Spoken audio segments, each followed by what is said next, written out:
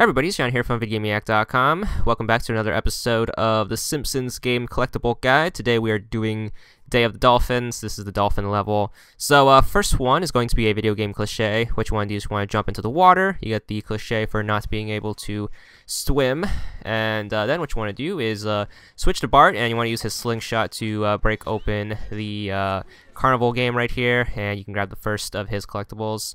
Once you get the warehouse open, switch over to Lisa and grab her collectible in the corner. There is also a Bart collectible around back, so you're going to have to climb up and then drop down, and you need to go back here anyways to lower the boat in order to get Lisa over to the other side. So might as well grab the collectible on the way. I'm pretty sure you can't miss this unless you jump straight over it, so don't do that and make sure you pick it up.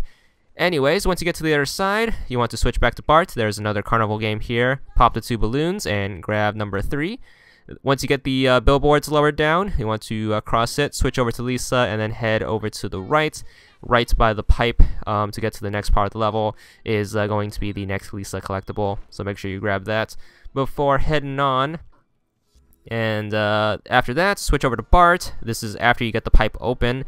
You can actually grapple hook over here out to sea and then grab the next of his collectible. So it's going to be right here. Then we are going to fast forward to the museum. Switch over to Lisa and then grab her first collectible to the left of the stairwell. And make sure you grab that. After that, you want to go over here to the right. There should be some jellyfish you can bounce on top of. Take this all the way to the top. On top of this whale standee is going to be the last Lisa collectible, and you should get Marine Biology Malibu Stacy. Now, there's going to be a ton of Bart collectibles left in the museum, so switch to him. What you want to do is you can shoot this target underneath the whale. That will get his blowhole going, and you can then jump on top, all the way on top of the whale. Then you can use Bart's power to float on said blowhole and then glide on over to this smaller whale next to the narwhal. So make sure you grab that. Then you want to drop down. Unfortunately, you can't jump on the narwhal, sadly. Go over to the tank and make sure you hit the switch. This will stop the dolphins from spawning, as well as give you a nice little platform to walk on top of.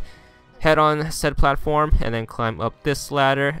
And I got a string of Bart collectibles along the wall on both sides of the museum. So you're going to have to scale the nets right here and head on over. You can drop down here. You can either take this net, or actually you can clear this jump with a double jump, so make sure you do that. Either one's fine. Grab that, and then the last one is on the other side.